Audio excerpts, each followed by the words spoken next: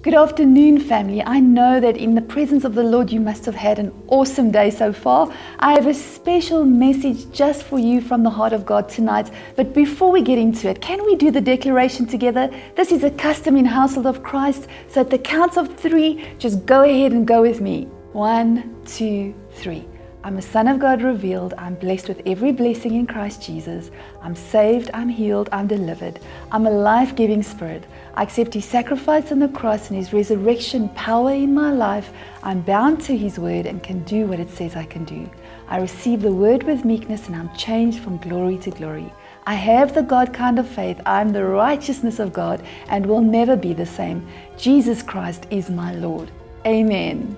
Before we start this afternoon, let's just take time to quieten our hearts in the presence of the Holy Spirit. Can we pray? Heavenly Father, thank you that this afternoon we can come before you and take this time to just stop and reflect on your goodness and your mercy, Lord. Thank you, Father, that we can take the time to read your word, Father, and see the truth about our lives, Lord. Thank you, Lord, that we can take the time as a family to just quieten down and listen to what you are saying to our hearts this afternoon. Thank you for the privilege of being able to spend time with you, to spend time in your word as a family, even in strange circumstances, Lord. We know that you are everywhere, Father, and that you are right here with us, even as we study your word this afternoon. In Jesus' name, amen. Amen, church. I'm going to speak to you about a psalm that is very, very special to me. I've grown up with this psalm. I think most people have grown up with this psalm in their lives. As a little girl, I was taught a very short method of learning the first line of the psalm that has been with me my whole life. I'll be teaching you that just now. But it's a psalm that has been quoted in times of extreme joy, in times of extreme fear, and in times of extreme sadness. It's a psalm that's been quoted the most at funerals. But it's a psalm that we can apply to any part of our lives. It's a psalm that we can apply to any situation in our lives. It's a psalm written by David. I'm sure by now many of you know which psalm I'm going to be speaking about. But David was a shepherd boy. He was not just a shepherd boy, he was named the shepherd king. He was acquainted with the sheep. He knew their ways, but he also knew the ways of a shepherd. David is one of the people that we look at many times and we see him as a king. We see him in his peak of his life, throwing his garment down when he has made a mistake and saying, Lord, I'm sorry, create in me a pure heart and renew a right spirit within me. And then other times we see David being confronted by a giant and saying, who is this giant that dares to defy the Almighty God? We see a David that has a relationship with the Lord and a David that walked with the Lord every single day of his life. We don't see a perfect David, but we see a David that knows that he serves a perfect king. And that is what I'm going to teach you about this afternoon from Psalm 23. And I'm sure many of you can quote Psalm 23. Like I said in the beginning, I was taught the first line of Psalm 23 as, the Lord is my shepherd. So the ring finger is a constant reminder of me being married and being in a relationship with the Lord. So even after I got married many years later, in the day when I feel my ring, I'm not just reminded of my relationship with my husband, but I'm reminded with my relationship with my King. So maybe that's something you can apply to your life. It's something that I constantly remind myself of. The Lord is my shepherd. And this is the first line of the psalm. The Lord is my shepherd, and I shall not want. This is the most incredible opening to the psalm. The Lord, the creator of the universe, is my shepherd. He has me on his heart. He has my concerns on his heart, and he has my future on his heart. So let's read from Psalm 23. The Lord is my shepherd, I shall not want. He makes me to lie down in green pastures. He leads me beside the still waters. He restores my soul. He leads me in the paths of righteousness for his name's sake. Yea, though I walk through the valley of the shadow of death, I will fear no evil, for you are with me. Your rod and your staff, they comfort me. You prepare a table before me in the presence of my enemies. You anoint my head with oil. My cup runs over. Surely goodness and mercy shall follow me all the days of my life, and I will dwell in the house of the Lord forever. In Psalm 23, we see that the psalm is divided in 3 different settings. The first setting is in a pasture, where we see God as the shepherd leading the sheep. The second part of the psalm is set in a valley, where we see God as the shepherd being our deliverer and our protector. And the third part of the psalm is set in a camp where there's preparations being made, where we see God the shepherd as our provider. This is profound, church, because in these three settings, we see every single situation in life. Let's start at the first part, where I said we see the first part of Psalm set in a pasture. You know, many times we think it's our physical needs that I shall not want. But more than that, we have the Holy Spirit, we have God with us. And if we have Him, what can we want? Charles Spurgeon says a very interesting thing. He says many times we set in stone the things we've done wrong. We set in stone the failures in our lives. We set in stone the things that we think we should have and could have had. Many times we set in marble, we carve in marble, things that we shouldn't be carving in marble. We should be carving in marble the goodness and the faithfulness of the Lord. We should be carving in marble that the Lord is our shepherd and we shall not want. And if I have Him, it's enough. But instead of that, we write these mercies in the sand.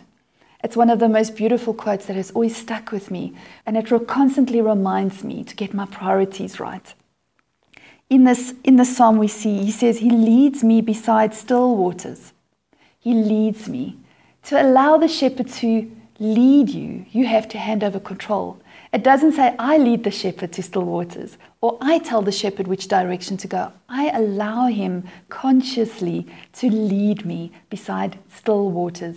To have still waters, I must have peace in my heart, church. Is that where you are this afternoon? Or is your river raging with worries and cares and tribulations and trials? Or are you being led beside still waters? Are you trusting the shepherd in the leading? Isaiah 55 says, Are you thirsty? Come to me. Isn't this another direct translation to water? He says, Are you thirsty? Come to me. This afternoon, church, the Lord is asking you, are you thirsty? Do you want to lie beside still waters? In the next part of the psalm, he says, He restores my soul. Psalm 42 verse 11 says, So I say to my soul, don't be discouraged. Don't be disturbed, for I know my God will break through for me. Then I'll have plenty of reasons to praise Him all over again. Yes, living before His face is my saving grace. Isn't that true, church? Living before His face is our saving grace. In living before His face, He restores our soul and He gets us to a place where we find rest in Him. The next part of the psalm says, for His name's sake. We are made and we are created for the sake of God. We are not created for our agenda or for our plans or for our purposes. We are created for His name's sake. To put on His name's sake, we have to take up the cross. This means laying down my cross, laying down my burdens, laying down my situation. Part of my surrender is laying down my strengths and my weaknesses. Isn't that something that we can think about, church? When we come to Him for His name's sake, we come to Him for His name's sake only. We lay down our strengths and our weaknesses at the cross, and we pick up the cross and the cause He has for us. So this concludes the first part of the psalm. The psalm set in a pasture where the Lord is my shepherd directing me. He leads me beside still waters for His name's sake. He leads me. He leads me. Amen? In the second part of the psalm, we see a part that many of us face many times. The situation we are sitting in right now might feel a little bit like this. Amen? So let's read again in Psalms 23 verse 4. It says, Yea, though I walk through the valley of the shadow of death, I will fear no evil. Yea, though I walk through the valley of the shadow of death. This is a walking. It doesn't say, yea, though I run. Or it doesn't say, yea, though I cry, or yea, though I'm crawling. It says, yea, though I walk.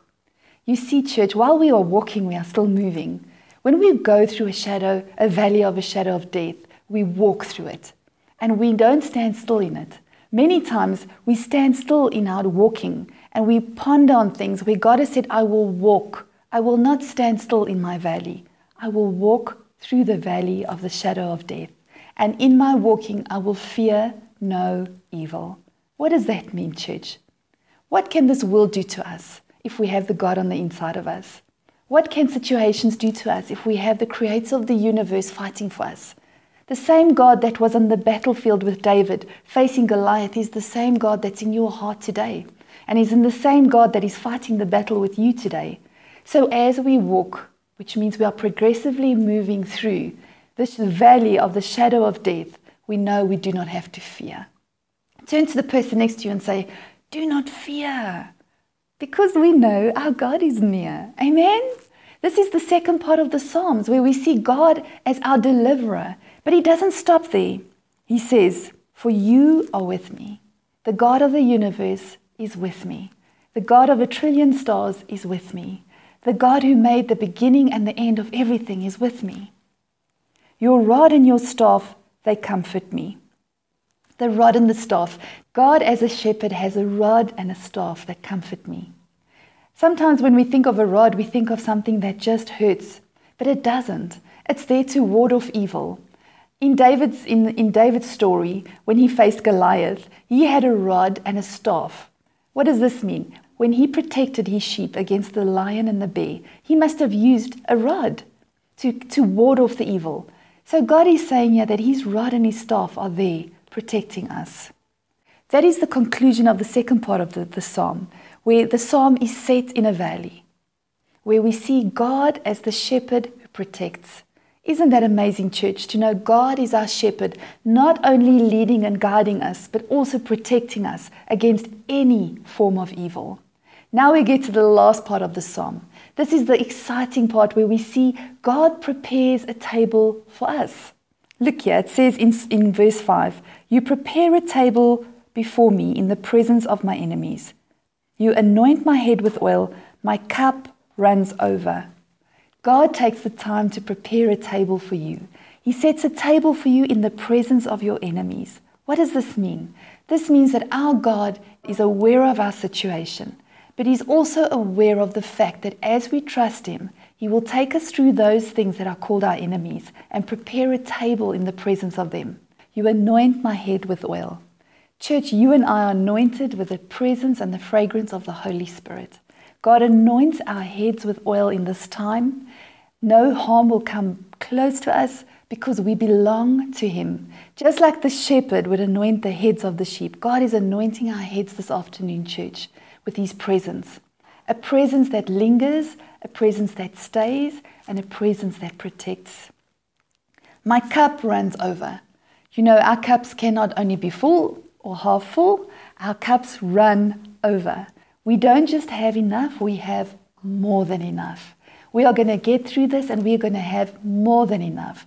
We are not just going to keep our needs met, we are going to meet many, many needs of those around us after this lockdown. Amen? It continues to say, surely goodness and mercy will follow me all the days of my life, and I will dwell in the house of the Lord forever. Surely goodness and mercy will follow me. Is this not a reflection of something that he knew about already? David knew the goodness and the mercy of the Lord, and he knew that it followed him. Wherever he went, the goodness of the Lord followed him. The mercy of the Lord followed him. Do you have a revelation of this afternoon, church, that the goodness and the mercy of the Lord will follow you all the days of your life? God is not afraid of a lockdown. His goodness and his mercy is not afraid of a lockdown. He's right there with you, following you through this process. And we will come out stronger than ever before. We have a promise in the scripture, church, that says, and I will dwell in the house of the Lord forever. This means that we will get together again and dwell in his house forever. Many people know this psalm, but do you know the shepherd of the psalm? Are you acquainted with the psalm as a go-to in a hard time? Or are you acquainted with the psalm knowing God as your shepherd? Is your prayer this afternoon, Lord, you know me. You know my ways. You know my coming and you know my going. You know my lying down and my standing up. Do you know the heart of the shepherd? Not just know the heart of the shepherd. Do you trust the heart of the shepherd for you? That is my question for you this afternoon. Do you trust the heart of the shepherd for you? If you know that the shepherd loves you unconditionally, completely, you will not be concerned about the next thing coming, because you'll know your shepherd is right there. To end this afternoon, I actually want to read the psalm for you again in the Passion Translation, because it brings out such a beautiful truth in the context of how it's written. So can we read Psalm 23 in the Passion Translation? The Lord is my best friend and my shepherd. I always have more than enough. He offers a resting place for me in his luxurious love. His tracks take me to an oasis of peace, the quiet brook of bliss. That's where he restores and revives my life. He opens before me pathways to God's pleasures and leads me along the footsteps of righteousness so that I can bring honor to his name. Lord, even when your paths take me through the valley of deepest darkness, fear will never conquer me, for you already have. You remain close to me and lead me through it all the way. Your authority is my strength and my peace. The comfort of your love takes away my fear. I'll never be lonely, for you are near. You become my delicious feast, even when my enemies dare to fight. You anoint me with the fragrance of your Holy Spirit. You give me all I can drink of you until my heart overflows. So why would I fear the future? For your goodness and love pursue me all the days of my life. Then afterward, when my life is through, I'll return to your glorious presence to be forever with you. Isn't that beautiful, church? I do not fear because I have you near. The most beautiful part of this part that just grabs my attention every time is the comfort of your love takes away my fear. The comfort of knowing that I have the great shepherd takes away any fear. Let's close our eyes and pray this afternoon. Father, we thank you that we can come to you this afternoon, Father, and we can once again thank you for not only being our friend, Father, but being our shepherd, Lord. Thank you, Lord, that you have led us beside quiet waters, Father. Thank you, Lord, that you restore our soul, Father. Thank you, Lord, that in you we do not fear because we know your love is always near, Father. Thank you that this afternoon we can take time just to come before you and say that we love you, Jesus. We love you, Father. We love you, Holy Spirit. We love your leading. We love your guidance. We love the beautiful things that you have planned for us. And this afternoon, Father, we decide to not write our miseries in marble, Father, to not carve them in those places and forget about your mercies in the sand, Father. This afternoon we come and we carve your mercies in marble, Father. We carve your goodness and your grace in marble, Father, and we put our miseries in the sand, Father.